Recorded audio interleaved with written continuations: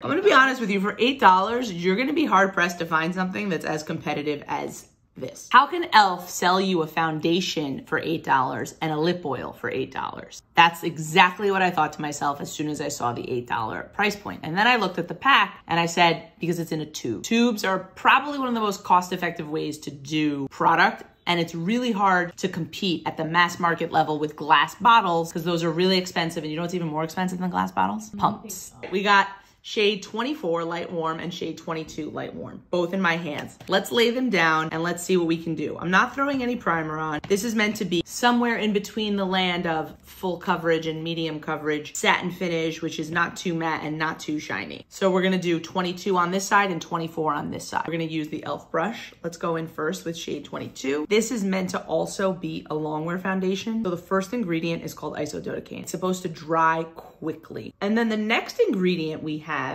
is glycerin. So glycerin is going to be your hydrating hero. Now they are claiming that this is good foundation for all skin types. I did not have to use a lot of product to get this level of coverage. My one call out when I first initially swatched it, when I got it in PR, was that it was a little yellow. When you lay something down, the bulk tone can always be a little bit yellow. But when you do lay something down on skin, it does inevitably shift or adapt, and it does become workable. And usually you're likely gonna be wearing bronzer on top of this, blush on top of this, so you can always manipulate the shade tonality and have it work for you. I'm going in now with shade 24 on this side. This is gonna be a little bit deeper and a little more yellow, because I do think the tone is off. I think they nailed the satin finish for sure. I actually am pleasantly surprised at how nicely the yellow tones that were pulling on my arm came through when I now have this laid out completely. I know I'm gonna get an extended wear. Definitely gonna feel good in this foundation for a good 10 hours. Doesn't feel heavy, doesn't feel cakey, doesn't feel greasy. The only bad thing I can really say is that I'm not in love with the shades, but there are also foundations on the market that cost more money than this that I'm not in love with the shades with. This is definitely the best complexion product in the foundation category that e.l.f. has launched. Ooh, those are fighting words. It is. Once again, e.l.f. has impressed me. Let's e.l.f. go!